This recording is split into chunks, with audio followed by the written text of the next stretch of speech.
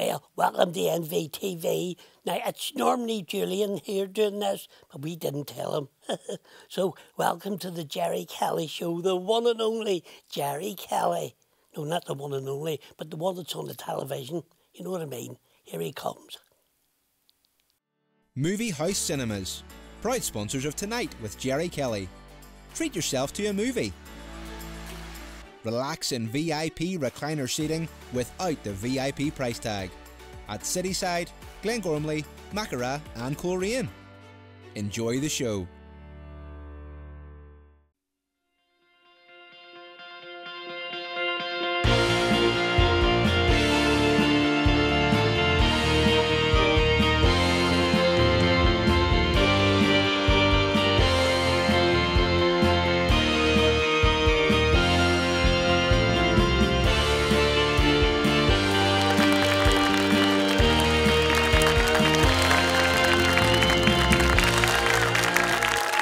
Ladies and gentlemen, please welcome your host, Gerry Kelly. Thank you. Thank you very much. Thank you very much. Hello.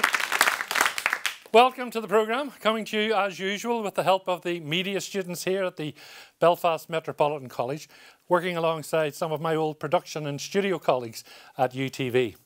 Now, as we all know, the World Cup is in full swing. But tonight we're not going to bother ourselves with all the shenanigans going on out there, but we are going to talk football. And we're going to talk about the historic and inspirational year of the Northern Ireland international women's team. Not only did they qualify for the Euros of 2022 and take their place alongside the cream of European football, but along the way they became role models for girls and young women all over Northern Ireland. My first guest, and please welcome the Northern Ireland team captain and a trailblazer for women's football here, Marissa Callaghan. Hi Marissa. It is great to see you. Good to see you. Marissa, you've been playing football since you're what, 13 years of age? Well, my first football team was that age, but I started kicking the ball really, really young. Yeah. Goodness. Yeah. So all your life time. it's been football, football, football. So this year must have been a dream come true. Absolutely, and especially where I'm at in my career, it's kind of coming to an end. You know, age catches up with you, and I've played the game for 20 years with Cliftonville ladies, and yeah, getting the success that we got with Northern Ireland women was just unbelievable. What did it mean to yourself and then to the team? It meant everything. If you look at us maybe 3 years ago, we as players actually approached the Irish FA and we asked for a little bit more support, and the association, hands down, have been unbelievable since then. And what happened previous to that, we had one manager who looked after all the senior team, all the youth sections. He had a lot of players to look after, so it was quite hard for him to focus on the seniors. And yeah, we got a new manager that just focused on us, and from then it just completely changed the game. You nearly missed the year. You had an injury, hadn't you? I did, yeah. You would have been devastated had you not been able to go. Yeah, it was great. It was probably the worst 7 weeks of my entire life. I broke my foot. We tried to kind of play it down because we obviously didn't know if we were going to make it or not. We said it was a toe injury. Yeah, I didn't realise you actually broke your foot. Yeah, I broke my foot, yeah. It was actually a stress fracture. So it was something that it happened 7 weeks before the Euros anyway. And basically our doctor had said, once I got the x-rays and stuff, the doctor had said, normally we would go in for operation and it would take 12 weeks recovery, but we didn't have 12 weeks. So he says, we'll just throw everything at it and hope for the best. So I went into a cast for almost 4 weeks, and I remember getting another x-ray 3 weeks after I'd done it, and the doctor was like, there's no change. So I just went with it. I went to our nutritionist and asked her what can I take to help. So I took loads of vitamins, and I don't know how it happened, but I got there. Yeah. It was a tough learning curve there now, because you had Austria and you had Norway, and then you had to play the Lionesses, the English Lionesses, who went on to win the tournament. It was a steep learning curve, wasn't it, for you all? Yeah, it was difficult. I mean, if you put it in context, we probably didn't have any right to be at the Euros. Normally what happens is it's the top 16 countries in Europe that qualify. So it was the top 15 then us. And in Europe, we at the time were like 31st. So if you look at our group, we had, so in our qualifying campaign, Norway was the top seeds, and then you had Wales, Belarus, us, and so we were supposed to finish off 4th in the group. Yes. And what we done, we finished 2nd, Yes. and we managed to get the playoff against Ukraine, and we played home and away and beat them both times, and that was our journey to the Euros. And we had previously played Norway in the qualification stage, but we had also played England in the World Cup qualifications. So there were teams that we played regularly the last couple of years, but they were just too strong for us. We're a team that's made up of amateur players. Yeah. How many full-time players are on your There's squad? very little. Obviously, it depends on who's not injured and stuff. Because at the minute we do have a few injuries that stopped them from coming. But we played Italy there last week, and won. We beat them 1-0, 14th in the world they are, and us being 49th. So it was a massive victory for us. But the last match we had around 17 amateur players. So that meant around 6 full-time. So they all have full-time jobs and they're playing international football at the same time. Yeah. What about your own story? You went off to America on a scholarship, on a football scholarship. I did. So back then there wasn't too many teams. There wasn't too many players. There wasn't too many, like there was no professional league or anything, not even in England. So what everyone done was, if you got an opportunity to go to the States, then you took it. And lucky enough, I was given that opportunity and went over to Alabama when I was 18. And then when you come back, you studied again at the University of When I came back, yeah. So I stayed in America for 2 years. I was very homesick, so I didn't stay for the 4. So I came home and went to Georgetown and studied part-time. Now, what were you studying? Were you studying to become a coach or studying to become a better player? Well, when I was over in America, I was studying kinesiology. So it was just a study of movement. It was something that I thought I was interested in. It's more like a kind of physio type role. And then I thought I wanted to be a teacher and I thought I wanted to be a coach. So anyway, it ended up, my big passion was coaching. So whenever I come home, I done the sports coaching degree at Georgetown, part-time, work full-time, played part-time, and just how did you juggle all those things at the one time? I think it's just easy when you love something. I think we're all the same. We keep ourselves busy, and lucky enough, I have a passion for the game. So when you were either coaching or playing, it kind of, I suppose, took your mind off everything when you were out doing it. A few years ago, as you were saying, you would have been hard pushed to get a couple of hundred people at a women's game. Oh yes, Now what? You filled Windsor Park? Yeah, I mean, 3 years ago when we weren't that successful, our mindset was we used to go out and kind of try to keep the scoreline down. And we played a very defensive game, and whenever Kenny Shields came in and took over as our manager, he completely transformed our mindset, and every game we went out to win. So it was very different for all the players, and the players never ever changed. It was just the management team had changed, and it because we had so many successes, then people started to listen and started to come and watch. And last year we played at Luxembourg at the National Stadium, Windsor Park, and sold it out. Brilliant. Isn't that fantastic? Yeah. What about money? Your male counterparts are earning astronomical amounts of money. Like, can you make a living being a professional footballer in Northern Ireland? Well, you can't in Northern Ireland because there's no such thing. I mean, they are trying to move the game on, and hopefully in the next kind of 5 and 10 years we'll start to see the women's game kind of improve a lot more. You just told me you packed out Windsor Park. Yeah, I know. So why can't you get paid a lot? Yeah, I think we need to look at our league. At the minute, the women's league's in the summer and we play every Wednesday night, and it's tough to get people through the gates because most of our fans are young people, young families, young girls and boys, and we play at 8 p.m. on a Wednesday night, so it's quite difficult to get our fan base through the gates. So I think we have to look at our league structure, and hopefully one day we'll go at the weekend and we'll start getting people through. Have the you gates. seen physical evidence that young girls and young women are taking up football? Yeah, absolutely. I mean, I work for the Irish FA as girls participation officer, and my main role is to get more girls playing at the grassroots level. And we have programs like the Disney program Shooting Stars, and we have girls knocking at the door trying to get into those programs. So it's just unbelievable that I mean, there's so many local clubs that started, and there's just so many girls wanting to come and play and get involved in the sport.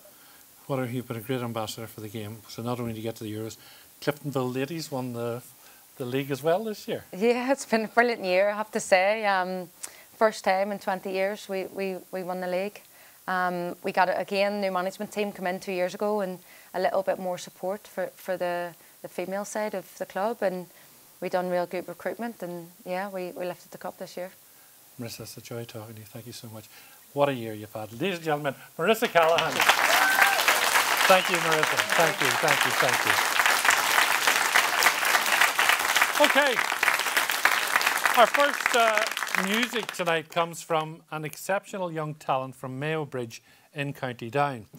Earlier this year, she won the BBC School Soloist of the Year competition, but that's the only start of her achievements. She has appeared in Britain's Got Talent, and she's been cast to play the lead in a new musical coming out next year called Marine and the Kaleidoscope. And if that's not enough, she has just been chosen to represent Ireland in the Junior Eurovision Song Contest next year, and she's only 13 years old. Would you please give a welcome to the fabulous talent that is Sophie Lennon. Hello, hello, hello, hello, hello, hello. Are you sure you're only 13 years of age? Yeah. Having done all that? Having done... Let's talk about Britain's Got Talent. Okay. So I got asked. I auditioned for Britain's Got Talent back in January. And Where did you have to go to audition? I did an online audition, and then I had to go over to London, and I got through, and then yeah, I just went over there. No, hold on a minute. You went over there. Where did you go to London? Somewhere into a big theatre? Yeah, I went to. I don't know what the theatre was called, okay, but I just went over to London. I auditioned in front of the producers, and then I got a phone call back that I got on the show. So you got on the big show? Yep. You met Ant and Dec? Yep, and what? Ant and Dec were so lovely. And Declan Donnelly, he actually gave me a can of water instead of a glass of water, and I just thought that was kind of weird, but I still drank it. Do you still have the can? No. Oh. Mummy threw it out. So you went on stage in front of who were the judges then? Simon Cowell, Alicia Dixon, Amanda Holden, and David Williams. And David Williams. And what did you sing that night for them? I sang For Good from Wicked. And I'm told, I didn't see it now unfortunately, but I'm told you got a standing ovation. Yeah. You didn't get through, you didn't manage to get through? Well, I was a stand-in for Lauren Allwood in the semi-finals, but she didn't back out or anything, so... Okay, so that was a great experience. Tell me about the musical now, this musical that you're in, this Marine and the Kaleidoscope. So yeah, it's Marine and the Kaleidoscope, and so yeah, I auditioned for that back in the summer there, and well, whenever I auditioned for it, 2 hours later I got a phone call saying I've been cast, and I was like, oh my goodness, that was quick. And yeah, and then I've been back and forth for rehearsals and cast recordings and all, and it's just so nice. Are you sure you're only 13 years of age? Yes. What about school? Well, I do miss a couple of days, but I mean that's fine by me. That's fine by you? Yeah. And when's this musical going to open? Hopefully next year. Fabulous. Also, the Junior Eurovision Song Contest. Yes. Tell me about that. So I have to go over to Armenia, not this Sunday, but the Sunday after. It's in Armenia next year. Armenia, right? Yerevan in Armenia. What's the capital of Armenia? Yerevan, I think. Is it? Has anybody got a clue? I don't know. That's just where I'm going. I think you're right. Yerevan. I think. You're right. Yerevan. Because I looked it up last night. So you're going there, yes? Yeah. And so I'm going over there next Sunday, and we're just doing all the rehearsals. I've had my final dress fittings, and I'm just so excited. I bet you are. I bet you are. And this Christmas down in Uri, you actually were there at the opening of the lighting up of the Christmas tree? Yeah, I was there, and I was singing in front of a couple thousand, and yeah, it was just a really good buzz. Do you get nervous? Well, sometimes if it was really, really big, I'd get really nervous. But then once I'm on the stage, I'm like, well, this is kind of like home because I've done it so many times, and I was just like, it's a breeze. Have you had your voice trained? Do you go to singing lessons? Well, I do go to singing lessons. I go to Fiona Flynn in Uri, right. And I have to say she's amazing. She's amazing? Yeah. Well, she's certainly got an amazing voice. Now, you're not going to sing... Have you got the Eurovision song? You know the Eurovision song yes. that you're singing? We're not going to sing that tonight. No, we're going to, because we're going to leave that. Gonna surprise you. We're going to leave that as a surprise for next year when you go to, what's the capital of Armenia? Yerevan. Yerevan. You're right. So we'll leave that as a surprise then. What will you sing for us tonight? I'm going to be singing "Wind Beneath My Wings" by Bette Midler. Oh, I love it. I love it. I love it. Will you make your way across there? Yep. Ladies and gentlemen, wait till you hear this. Wait till you hear it. Go ahead. The wind beneath my wings. Remember, folks, she's only 13 years old.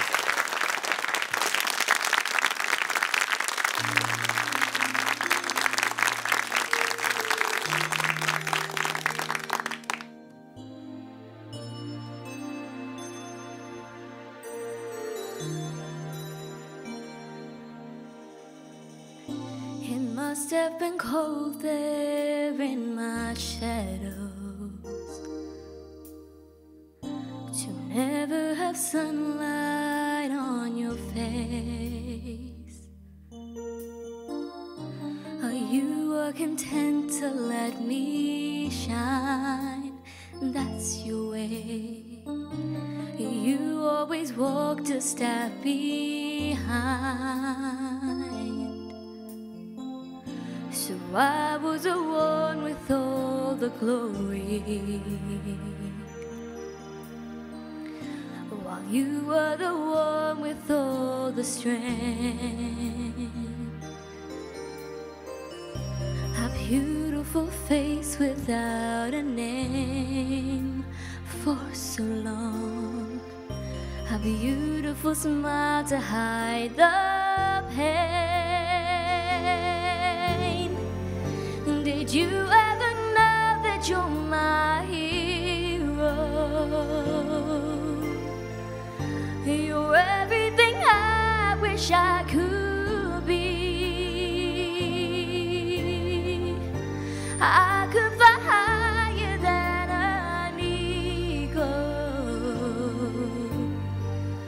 for you are the wind beneath my wings.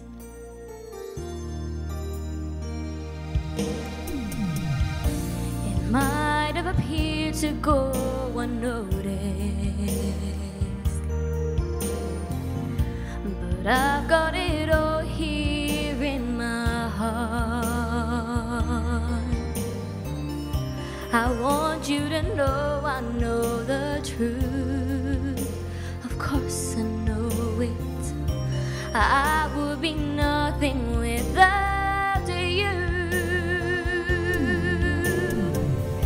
Did you ever know that you're my hero? You're everything I wish I could be. I could fly higher than an eagle, for you are the wind beneath my wings. Did I ever tell you you're my hero? You're everything, everything I wish I could be. Oh, and I could fly higher than an eagle, for you are the wind beneath my wings. For you are the wind beneath my wings. Oh, the wind beneath my wings. You are the wind beneath my wings. Fly, fly, fly away. You let me fly so high. Oh, you, the wind beneath my wings. Oh, you are the wind beneath my wings. Fly, fly, fly high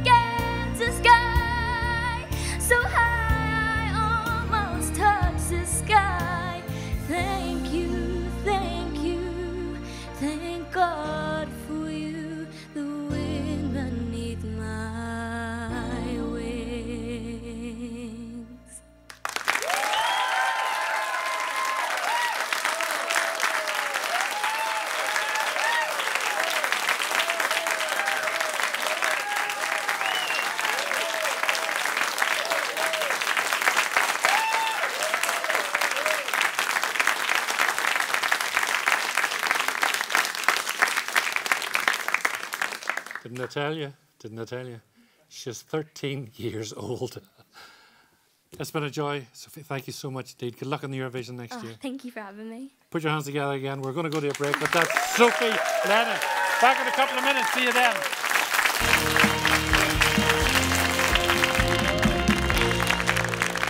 Hello, my name is Devlin. I study level 2 FDQ at Belfast Met. I'm catering for the Gerry Kelly show, and I want to run my own restaurant and be a head chef. Ready for an epic family day out? Then head over to the Jet Centre.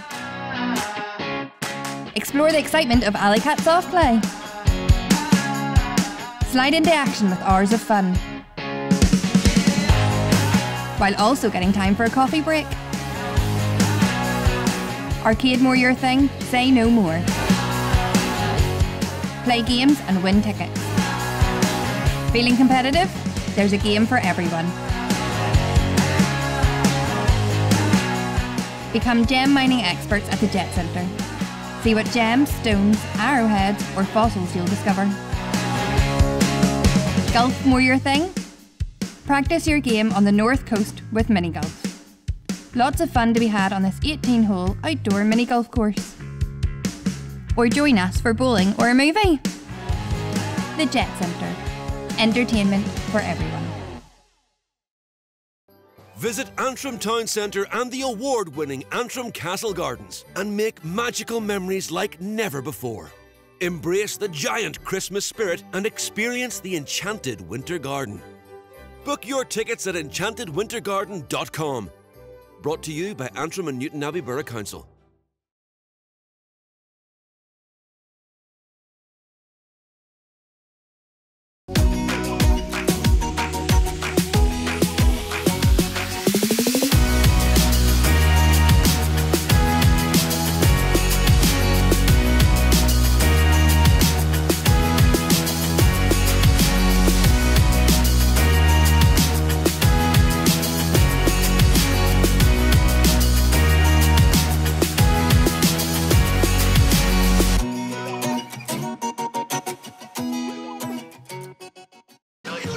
There's an unmissable new season of shows to enjoy at the Grand Opera House in 2023. From West End and Broadway musicals to thrilling drama and many more sensational productions. Book your tickets at goh.co.uk.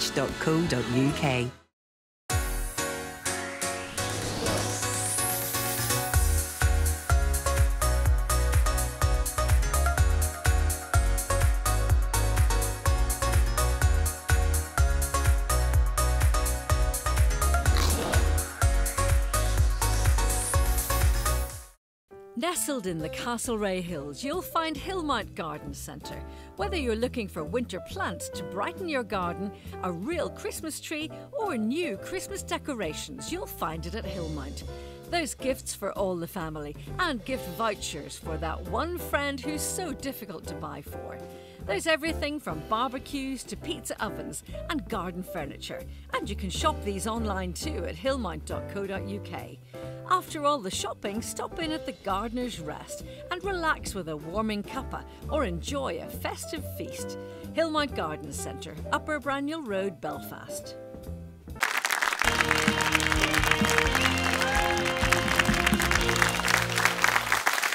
Now, my next guest is one of the best-loved actors in the country today. From her childhood days when she first joined the Larne Drama Circle, she has been part of a myriad of iconic roles in film, stage and television. She is steeped in the theatre tradition and will be forever associated with the late, great James Young back in the 60s, right through to the present day where she plays the irrepressible Ma in Give My Head Peace. I can only talk about one person. Would you please give a big, big welcome to the wonderful Olivia Nash. Hello, my dear. Hello, my darling. It's great to see you, I have to say. Great to see you. It really is. It's lovely to see you, Gerry. It's great. I'm true, and I'm saying that you've spent most of your life either on your professional life, either on stage, behind a microphone, or in front of a camera. Yes. That has been your life. I've been very, very lucky. I really, really have. I mean, I did have a day job, as you talk about as well, because seriously, in the days whenever I joined James Young, you had to live within a 5-mile radius of the theatre. Of the group theatre? Oh, yes. And your wages were £3 a week. With James Young? That's the God's truth. And so, but everybody in those days, you know, in the profession, I mean, unless they were of means, everybody worked, you know what I mean? But it was great, you know, you just... Oh, what did you work at? I was with Health and Social Services. I worked in the... I started off at the courthouse on the Crumlin Road because the upstairs of it was the Antrim County Council headquarters. And it was great because we used to see all the cases, you know, downstairs, and it was terrific. And in those days, I'm sure there isn't anybody here that remembers, but there was a detective called Perry Mason. Oh. And Perry Mason had a secretary, Della Street. So every time we walked through, and all these was maybe going into jail, you know, but also, hey Della, we used to get, and you know, we were quaking for them, but no, it was very happy. So when you were doing James Young, you were actually working during the day, and how many shows were you doing with James Young? We did 7 shows a week. My goodness gracious me. And they used to come out of the courthouse, go like the hammers down to York Street, and then get a bus, maybe if you were lucky, up round to the group. But it was your life. I loved it. Yeah. It all started with the Larne Drama Circle. It did. Are they still in existence, by the way? They are. Are you still a member? No. Well, oh yes, I'm a member, but not an active. Not an active member. Oh yeah, I'll always be a member, because it was actually through Larne Drama Circle that I became professional, because we were doing the festivals and all those days, which were great fun. And I had one. I was doing The Loves of Cass Maguire, which is a beautiful play by Brian Friel, and I got Best Actress. Oh. And the next week, I got a letter from Jimmy Young and one from Hibby Wilmot in the arts, inviting me to come for audition. And I went with Jimmy, and I was with Jimmy for over 9 years, until internment came in. In the early 71? Literally, 71. Yes. Let's talk a wee bit about Jimmy Young. There'd be at least one generation, if not 2, and maybe 3 generations, who do not know who Jimmy Young was. How funny, how innovative, how clever he was. Tell us a bit about Jimmy. Was he the genius of his day? Yes. Yes, he really, really was. Because when earlier on, I had got, I could have gone to RADA, and my parents, my wee girl in London, to tell you the truth, I was scared to go anyway, you know. Right. And but anyway, the next thing, this came up with Jimmy, and I have no qualms in saying that I learned more with Jimmy than I would have learned. And his sense of timing was immaculate. And as well as that, you could be quite frightened, because do you see, if you jumped a line with Jimmy, you were in bother. Oh, he was a tough taskmaster, was he? Oh, yeah, but amazing man, you know, amazing man. And is that where you learnt your excellent timing, thank you, yes. Your comedic whole approach to things? All that, yeah. Because I love doing, I know prior to that, I mean, I did all sorts, you know, but I always liked comedy. But with Jimmy, well, timing is everything, isn't it, really, in comedy? And I just loved it. You mentioned there that the Troubles came, Cobbletream in 71, and then Jimmy sort of went off the boil, people weren't going. He did. And what happened to you then during the 70s? Out of work, because what we did was every year we would have had the month of June and part of July off, and my late husband and I, we were always going to get married each year, and then we would say, oh no, we'll wait till next year. And so anyway, I got married in June of 1971. And we got ourselves, they were called flats in those days, now they're apartments, but we had a lovely wee flat, and it was beautiful and all done up and everything. And we were to go back in again, we were to open, I'm not sure what date in August we were to open, and internment came in, and everything went dark. as you know, all the theatres, the cinemas. There was no entertainment of any description. And there we were at the bottom of Fort William Park, sitting like two prunes. And no money coming in. And no money coming in. But I was still, now you'll see, I was still working, you know, in... right, so you look at the years you've gone through. Let's jump forward. And how did you get the job as Ma and with the Hole in the Wall guys? That was funny because the boys were all very young at that time. Beg your pardon, they weren't long out of university. And they had like almost like a footlight type thing, you know, going on in university. So I don't know if any of you remember, but there was this show called The Show, which was quite infamous, really. Oh! Do you remember it? Because we were doing Kelly at the same time, and the BBC started doing the show. You were. That's right. And it was in the old studio up at Balmoral. Yeah. So anyway, the first night of it, I did all with Bertie Sweeney. The late Bertie Sweeney. Oh, another wonderful man. And Bertie Sweeney and I did, we were Claudette, and I forget what his name was. But anyway, we did these wee things. And so we just stayed together ourselves. We were all right. We didn't bother with the masses. And that night, after the first night, pardon me, but all hell had let loose by things that had been said and done, you know, during the show. So I went into the house all, you know, oh, you know, great. And my mummy said to me, well, that's it. You're not coming back there. Yes, because there was a whole row over a skit about Ian Paisley, if I recall. All that. But anyway, I did go back, and the boys, what I'm coming around, I had 2 or 3 writers, and then towards the end of it, the boys wrote for the 2 of us, and that was my introduction to them. And then after that, they were doing a perforated ulster. Yes, remember that. Remember that? Yeah, yeah. And they still do it sometimes. But the character Ma, and that was like a little scene within, you know, perforated ulster. And I was invited along to play Ma. And that was 25 years ago. And you're still playing. And you've just finished recording. Just finished recording. And you're going to go into the Opera House again. Yes, we are. We go on tour in the end of February and all of March. Have you still got the enthusiasm for it, the passion for it? Still love it. Well, I mean, I'm a lot older now, obviously, and I must admit, I started worrying. You know the way.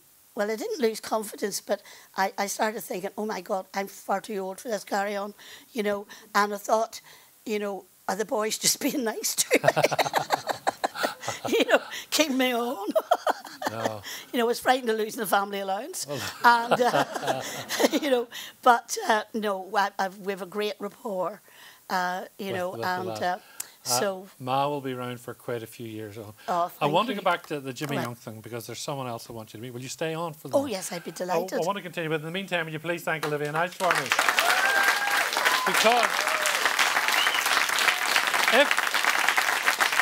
if you are of an age, and we mentioned this, that you really never saw or heard James Young perform, then through his show, Our Jimmy, my next guest has developed the uncanny ability to recreate and replicate some of the characters James Young invented. Starting with the local street gossip, Derek, would you please welcome William Caulfield.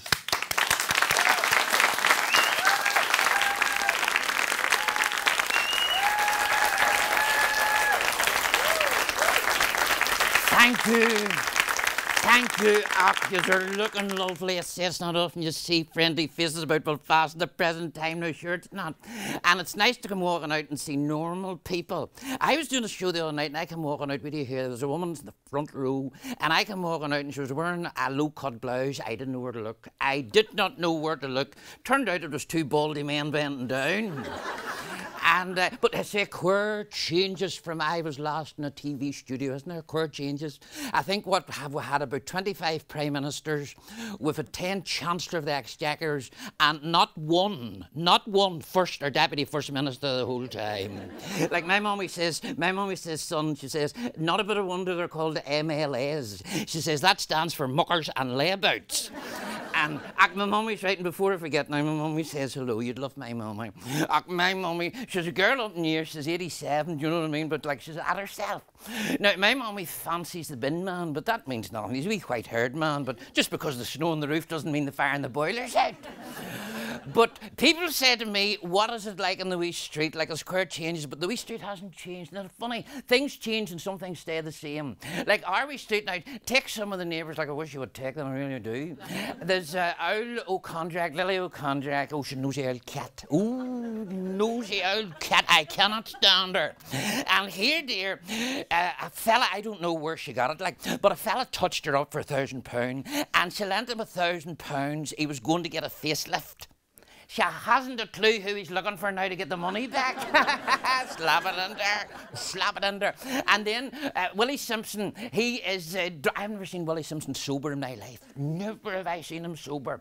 And here, dear, don't be saying I told you this now. He was going home the other night and his right leg went to the right side of a traffic bollard. And, oh, you're ahead of me now. And his left leg went to the left side of a traffic bollard. And he banged his bollards. And, no, he went to the doctor and he wanted something to take away the pain but leave the swelling. And, oh yes, and then Orange Lily, oh, don't start. Do not talk to me about Orange Lily. She's a fanatic. I'm sure you guys have seen her like in that 12th dancing about, like even her underwear's red, white and blue. And here's a Rudy here. She has a wee dog. It's a wee orange bitch, but of course so is she. But, no, listen, the wee dog got out and a Catholic dog got at it, you know what I mean? Catholic dog got at it. Here the dog has had pups. As if there isn't enough pups about Belfast at the present time. And she came over to us, she was in an awful way. She says, what am I going to do? I says, don't be asking me, go way up to your own house. And she put an ad in the Telegraph, 4 Protestant pups for sale. She never said who the daddy was. Well, that night she had 5 inquiries from the IRA. But my wee street, I wouldn't leave it. Do you know why I wouldn't leave it? Because it's home. And it's true what they say. There's no place like home. See you later.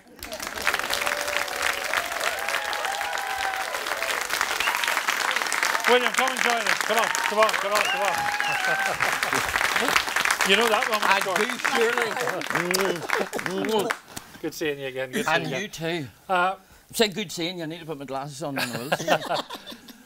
Olivia, did that take you back? Did that? It is a great replica of Jimmy Young, isn't it? Absolutely. If I may be allowed, just before you start talking, for you never something. I'll never forget. This is a true story. I was invited along to meet William Caulfield. Now, up until then, I had heard of him, but I hadn't met him. And I was walking up the stairs of the group theatre, and William was. I swear, I was stock still where I was. I couldn't get over the feeling because it was Jimmy. And that's the greatest compliment that I can play William. He is a high compliment. Unbelievable. As to, I swear. Wow. Honestly. Wow. And it was just the intonation. Yeah, that breathing in that Jimmy used to do that. Yeah. And it was... Oh, it was uncanny. There you go, young man. So yes, no, Olivia told me that, and that was always high praise. Do you have a lot of his scripts? Do you use his scripts? At the start, when I first started doing it, which is what, probably 30 years ago, it was the stuff that he used. So it was the stuff from the LPs. But as time passed, I realised I can't keep doing this old stuff because we have moved on. So what I do now is I take the characters, the Lily O'Condrack, Orange Lily, the Ballymena man, and put them in today. So what are they doing today? Yes. So when you get Lily O'Condrack and Emily Beattie going out the last script they were doing, they were looking for a city break. So it's still 2 wee Belfast women modern storyline, but the characters are still the same. What got you into did you actually see James Young perform? I shook hands with James Young once in my life. I'll do this as quickly as I can. I was brought up, as you know, I've told you this many times, in a very strict evangelical home, so there's no television allowed in our house. Because you remember years ago, the TV sat in the corner of the room, and the aerial was like 2 bits of wire that went up the top of it. Well, according to my daddy, that was the devil's box. That was his face and his horns. So there's going to be no TV in the house. This is true. My older brother had recorded the James Young LP onto a big reel-to-reel tape recorder that we had. Yeah. So when I was going home from school, all my friends were going in to watch Blue Peter and build Thunderbird stuff. I was listening to this voice, this comedian, and I was aware that at times he was as a male, other times he was female. I couldn't see him, but I knew by the sketches. Yeah. Then he had the ability, and this is the bit I really loved, he had them roaring and laughing, and then the next sketch was one of his poignant monologues, like the Papish and the Prod and others, and had them reduced to tears. So there are recordings of me somewhere as a 7 or 8 year old doing James Young. And then how it went on, I was driving home from work and I heard 3,000 people had been killed in the Troubles in Northern Ireland. And I thought, that's awful. I knew, well, obviously there was 2,999 before that, but 3,000 struck me, and I thought if James Young was alive today, he would have written one of the poignant monologues. And I went home and lifted a piece of paper and I started to write as I heard it. Now, James Young didn't speak to me, that's not what I'm saying at all, but I heard you know, the way his rise and fall of his voice. Yes. And I wrote this poem called 3,000. To cut a long story very, very short, it got broadcast on the George Jones Show on BBC Radio Ulster. So I performed it as I had heard it, and when I finished, there was a pause for about probably let's say 10 seconds of silence. Now, 10 seconds of silence on radio is a very long pause, and I thought I'd done something really wrong. And he says to me, "Did you write that yourself?" I said, "Yes, I did." And he said, "Well, James Young would be proud of you." And I hadn't mentioned James Young. He said, "James Young would be proud of you." He got it. He got it straight away. Well, talk about get it. Do young people get it? Does a modern audience get it, or the people who go you? Are they our generation? No, there's quite a lot as our generation. But the thing that I'm going to say did surprise me at the start, or more recently, is there's an awful lot of young people come, because the beauty of the show is you don't need to know who James Young was. Right. What you're seeing on stage is an Ulster comic with Ulster characters doing sketches and bringing it up to date. And so it's up to date.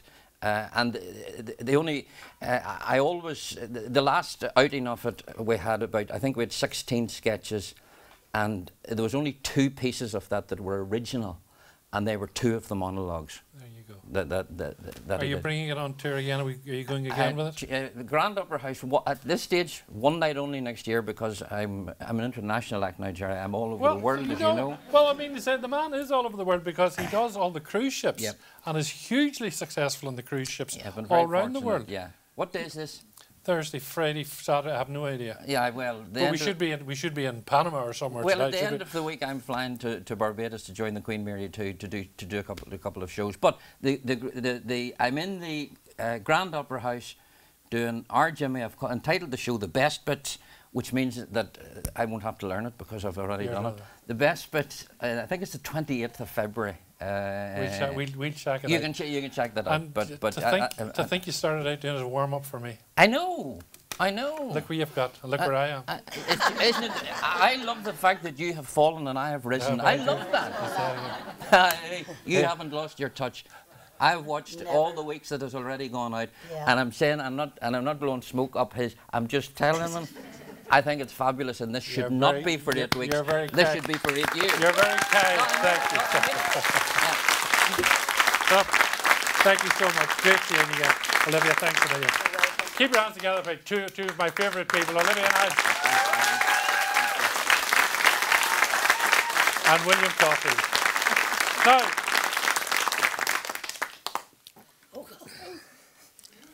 you see that? Olivia won that last week.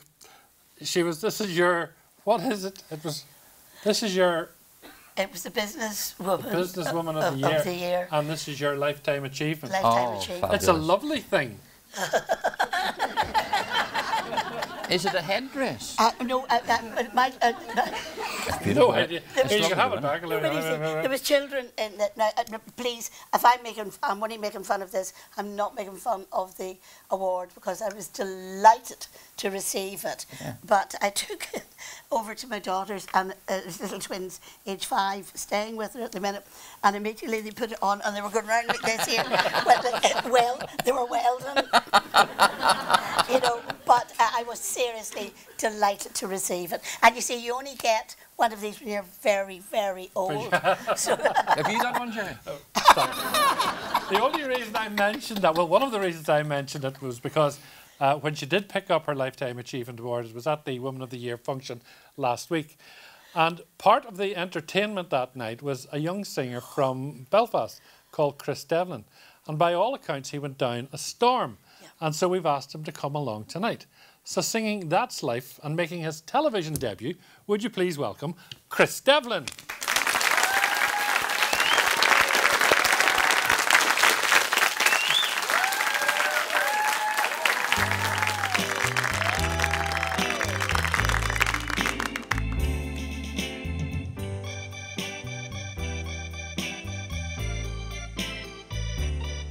That's life.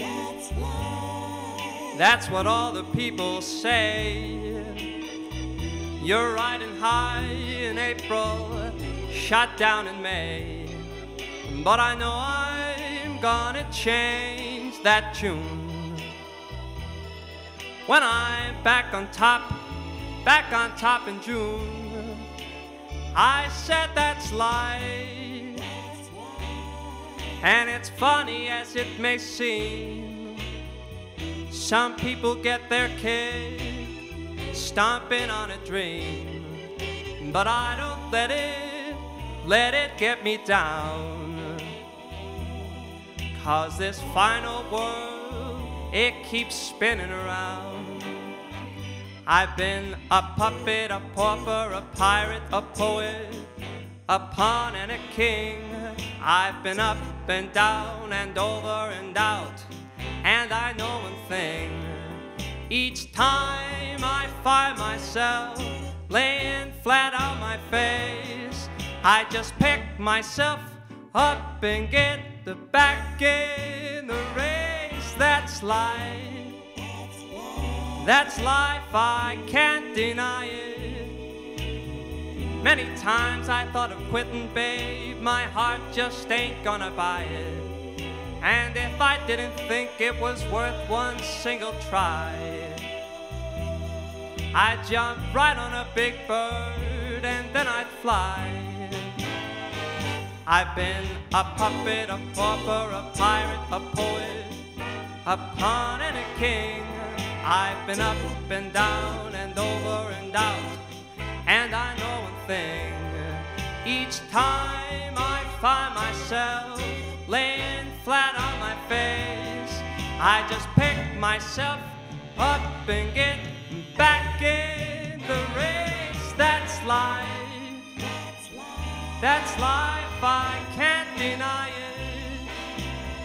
Many times I thought of quitting, but my heart just ain't gonna buy it. And if there's nothing shaking come this here July, I'm gonna roll myself up in a big ball and die. My.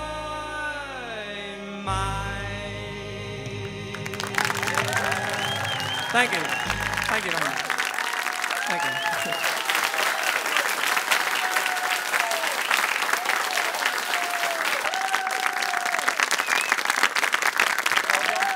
Well done, well done, well done.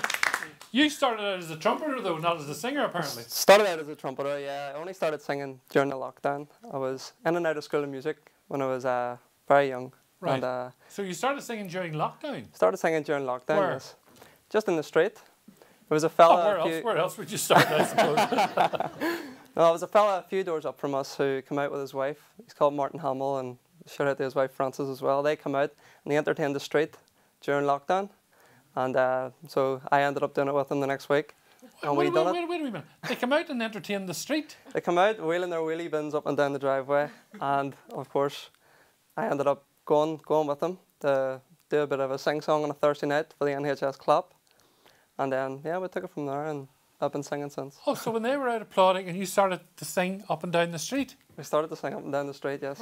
And is that the first time you realised you could sing as well as you can? Yeah, well, I never had the confidence to do it before, but I suppose he pushed me into it. He gave me the audition, and sure, I'm here. Wow. And is that the type of music you like, that Michael Bublé, Frank Sinatra type of thing? It is, yes. It is, yes. I love Frank Sinatra would be my favourite. But I love all the crooner music. All the crooner music of the 50s and the 60s and before then. What age are you? 26. Goodness gracious. See, if I had a jacket like that and I was 26, it would be 50 years ago. Chris, thank you so much indeed. No, thank you very much. Good luck with the career. Good luck with the career. Okay, we're going to take a short break. We'll be back in a couple of minutes. See you then. Bye.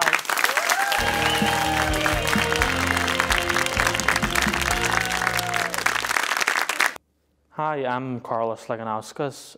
I do level 2 FDQ professional cookery in the Belfast Met. I'm doing catering for the Gerry Kelly show. My dreams is to open a restaurant myself. Visit Antrim Town Centre and the award-winning Antrim Castle Gardens and make magical memories like never before.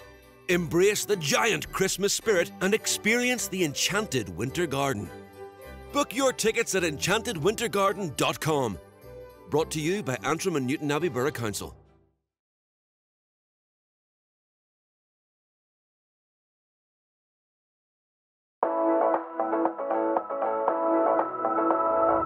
Let the good times roll at Super Strikes at the Jet Centre. You can now book your lane online. We've got 14 bowling lanes and 4 mini bowling lanes. Plus we serve delicious hot food and snacks. Discover bowling today at the Jet Centre. Jet Centre. Entertainment for everyone.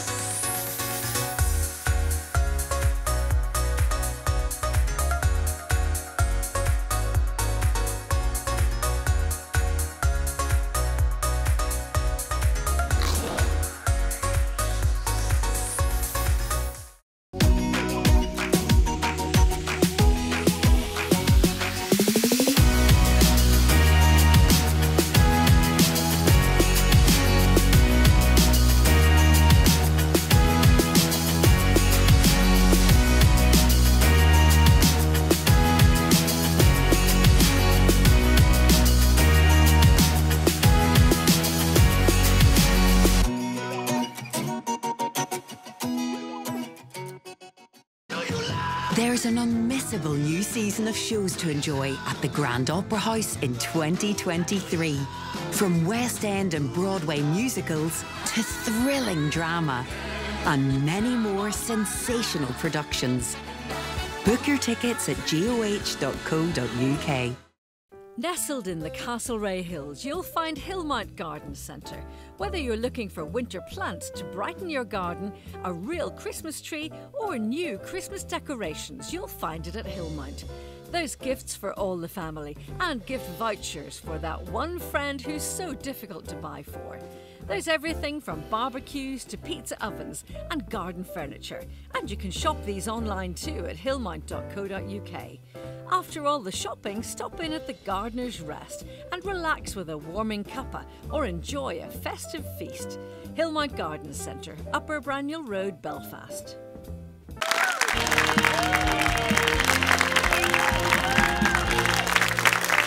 Thank you. Welcome back. Now, How many of you remember the heyday of Belfast department stores? Stores like Rob's, Anderson and Macaulay, Robinson and Cleaver, especially at Christmas time when we virtually queued up to see their festive window displays. Well, those days have been recreated in a brand new romantic comedy that is being staged at the Theatre at the Mill from the 2nd of December until the 31st of December. It's called The Shop at the Top of the Town.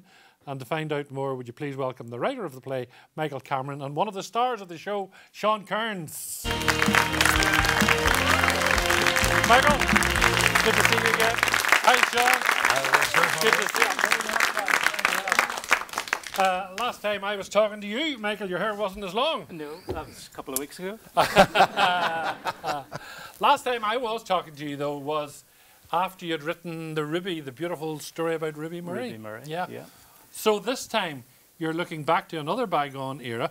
You're big into your nostalgia, aren't you? I do like a bit of nostalgia. My dad had a great record collection, and there was always music in the house. So yeah. And is that what attracted you to Ruby Walsh in the first place for that show? Yeah, it was basically a painting started that journey, and then I got in touch with Ruby's family, some of whom are still alive, and they were very kind to share their stories.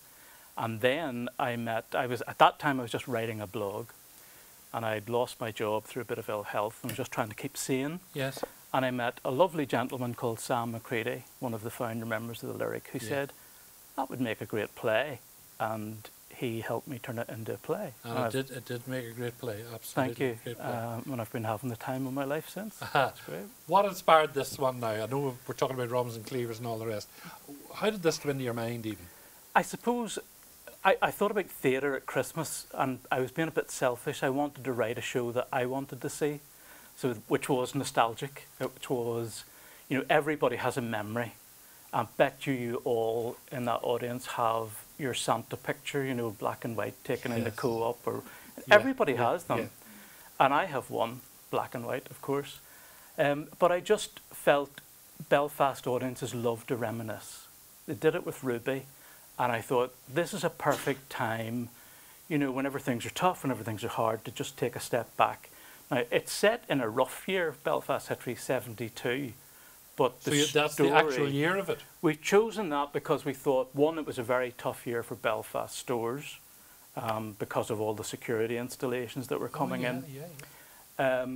But also, it's far enough back for people to remember.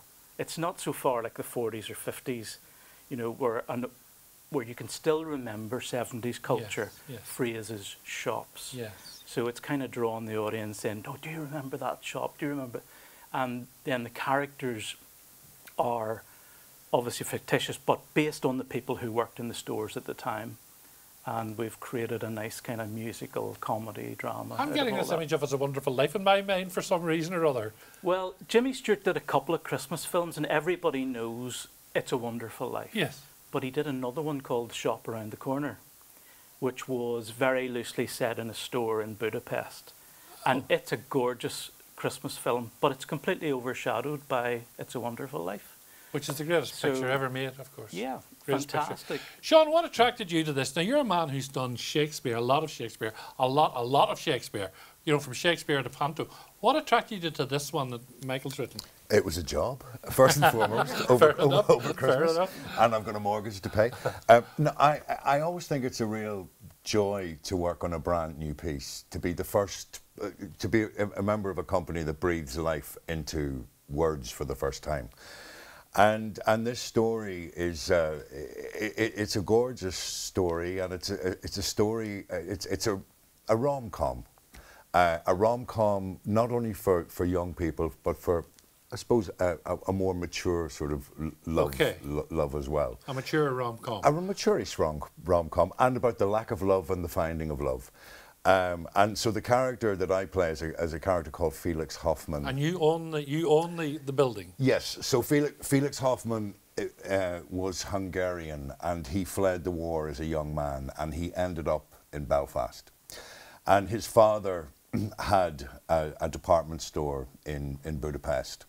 And so he would have started off as a barrow boy. He would have started off selling stuff on the streets. This is all out of your mind now, isn't it? There's nothing factual about any of this. No. Right, sorry. So then Felix opens his department store, Hoffman's, and the tag of the shop is "Where nothing is impossible."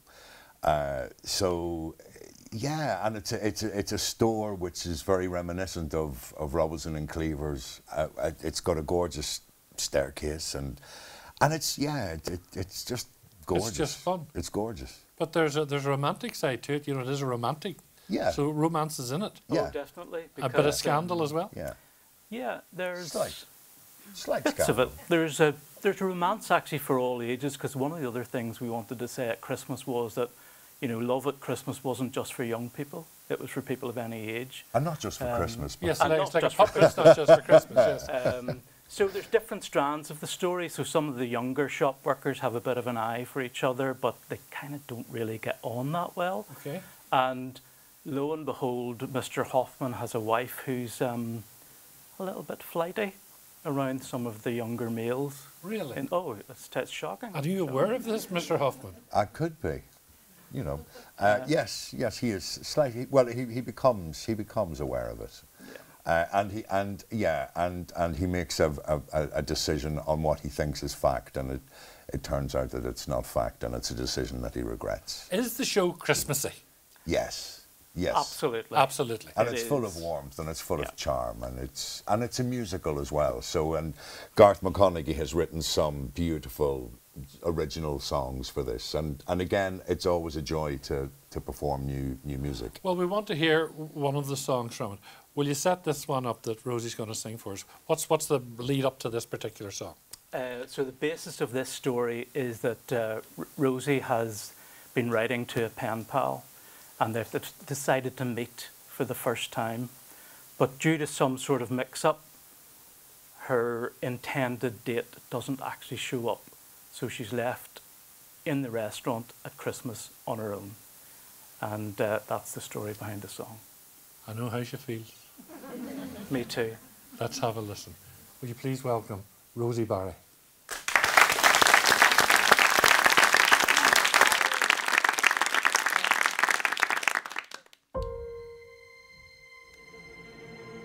Given up all chances of slow romantic dances underneath the twinkling lights and mistletoe.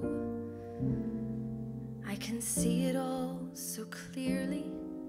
The girl they call Miss Nearly, the one who spends her Christmases alone. It's never me. It's never me. I'm the last one to be chosen. I will stand until I'm frozen in the snow. As they walk on by, it's never me. It's never me. I just want someone to hold me, to love and kiss me boldly, not comparing me to someone else they know.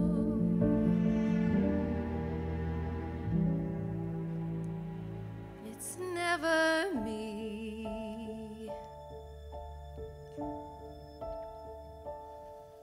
Maybe this will be the season I will finally find a reason to believe that love could actually be mine. I can only go on saying I am me, I'm not betraying the girl I am and always hope to be. It's never me, it's never me. I'm the last one to be chosen. I will stand until I'm frozen in the snow. As they walk on by, it's never me. It's never me. I just want someone to hold me, to love and kiss me boldly, not comparing me to someone else they know.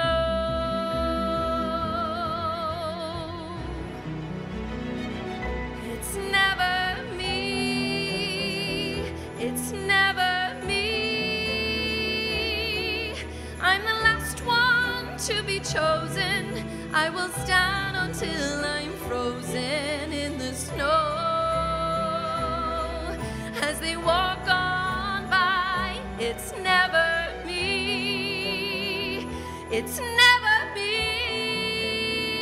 I just want someone to hold me, to love and kiss me boldly, not comparing me to someone else they know.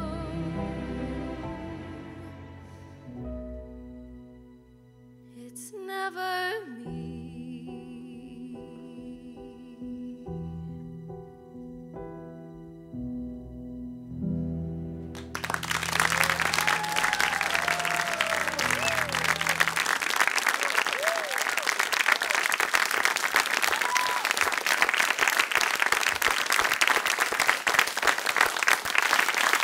Oh, Rosie, come on and join us.